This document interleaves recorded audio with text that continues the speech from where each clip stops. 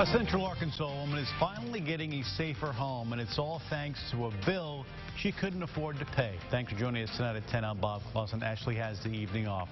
As caregiver for Susan Elcoury explains, the volunteers helping her now say that there's more work that needs to be done, but Susan, they are getting a lot behind them.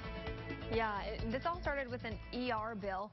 We're keeping that hospital employee anonymous, but instead of collecting the debt, they came out to 82-year-old Virginia Claxton's house, and what they saw was dangerous. A leaky roof, sheetrock that's crumbling, and old wiring.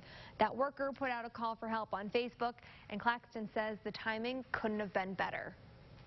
Doodly-doo-doo. It's the small things She likes me to dance with her. that bring Virginia Claxton the most joy. Nighty-night. Moments she can truly enjoy, knowing her home is finally going to be safe. I've never had a gift like this before in my life. Somebody that cares enough strangers I have never seen that'll come in. For the 82-year-old, this is more than just a house. I refuse to go.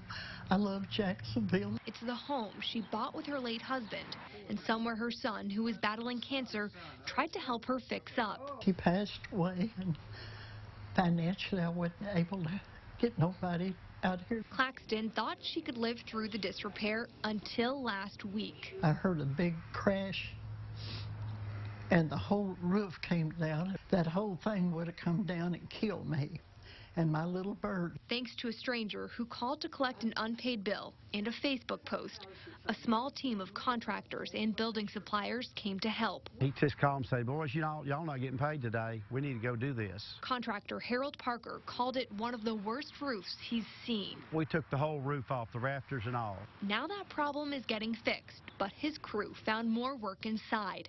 She's got some serious electrical problems there that needs to be addressed. He's hoping to get more volunteers on the job. We had a good time. As she's already gotten more help than she dreamed of. This is the greatest thing that ever happened to me in my life.